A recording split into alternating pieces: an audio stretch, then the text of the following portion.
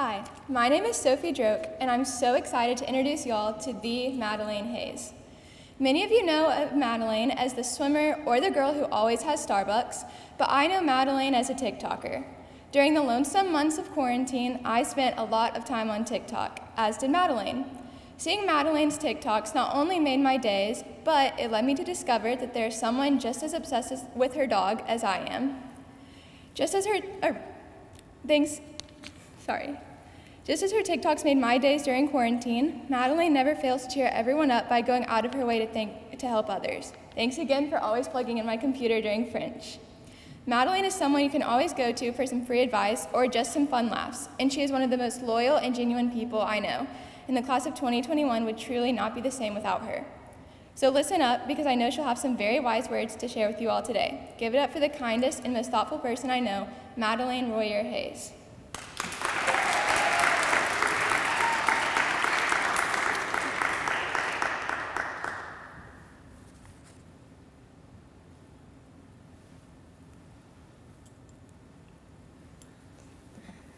My claim to fame is pickiest eater. If there's one thing I don't like to do, it is trying new foods. No matter how many people promise I will absolutely love the food in question, I am reluctant. I just don't want to change my ways. I already have plenty of favorite foods, so why can't I just eat one of them instead? Well, one Thanksgiving, my mom was utterly determined to change this. She was going to convince me to eat a radish. As my family gathered in the kitchen, conversing over appetizers, 8-year-old me glared at the little bowl of radishes. And then came my mom's first attempt. She calmly said, "Hey, Madeleine, why don't you try a radish? You love vegetables." I looked at her in apprehension, telling her, I would rather just eat my carrots. A few minutes pass by. She strikes again, saying, "Seriously? Just one radish, that's all." I refused.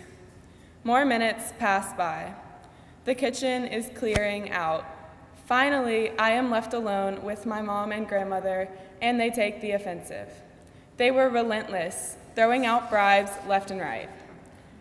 Next thing I know, I caved. I've done the unthinkable.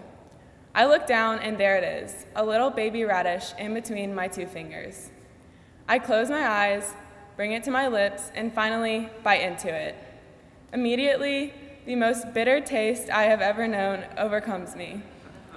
My fight or flight kicks in, and I start sprinting. I run straight to the front door and into the yard where my brother and grandfather are throwing the football. They look up at me confused, and I shout, "Never eat a radish." To this day, my family still laughs about this memory. While this moment may be one of the most dramatic ones of my childhood, it was an important day for me. It may not have ended well for me, as I hated the radish and honestly can't say I have eaten another one since, but I did learn something. Unfortunately, my mom was right. It was good for me to try that radish. If I hadn't taken that one simple bite, I would still be living my life without proof that I do not enjoy the taste of radishes. To me, trying new foods is terrifying, but I know I need to do it. Even if it ends up in failure, at least I can say I gave it a shot. Something like trying a new food may seem insignificant, but in the grand scheme of things, this one simple act gives me knowledge about myself that I can use moving forward and allows me to know what it feels like to experience something different. If we do not push ourselves to do things that make us uncomfortable, we will never be able to move forward. A quote my dad says to me often that has always stuck with me is, "The only constant in life is change." In today's world, this could not be more true. Each day we come to school not knowing if we will be back the next week or even the next day.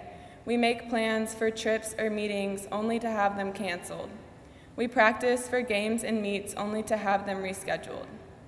We cannot control the changes that are thrown at us throughout our lives.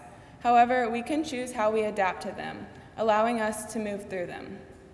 If we do not try new things, we are stuck in our ways forever.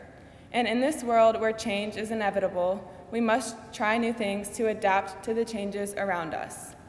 You could try taking an AP level course instead of an honors one, talking to someone you are not close with at school, trying out for a sport you've never played, or maybe applying for a job. These may seem like small actions, but a lot of little things can create bigger changes or developments in your life. In March, when we first entered quarantine, I decided to start a COVID journal. I only kept up with it for about 2 months, but in that time, I valued it as an outlet for my feelings of confusion and worry. Writing this down gave me a new activity, while also making me more considerate of my own feelings and more thankful for all of the people and opportunities I have encountered in my life. So just like I tried the radish, I encourage you all to start by trying something small. Try facing your scary changes with a positive attitude first. Next time you have a day that seems like nothing is going right, I challenge you to try to find one positive. Maybe it is that your family said good morning to you. Maybe it is that your car started this morning, or your phone is fully charged when you wake up. Or maybe it is that you simply got out of your bed. Once you find one good part, you can take that attitude and apply it to your other challenges.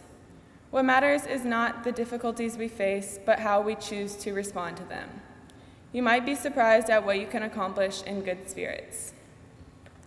To my amazing class of 2021, we have been through an awful lot of change together. Thank you for being the positive on my worst days. You all have so much to offer and are such beautiful pieces of this changing world. I encourage you all to try new things, even if it is something so small as finding one positive in your day of wrongs. Trying to adapt and trying to be happy are all we can do. And finally, I leave you with this. Never eat a radish. Thank you.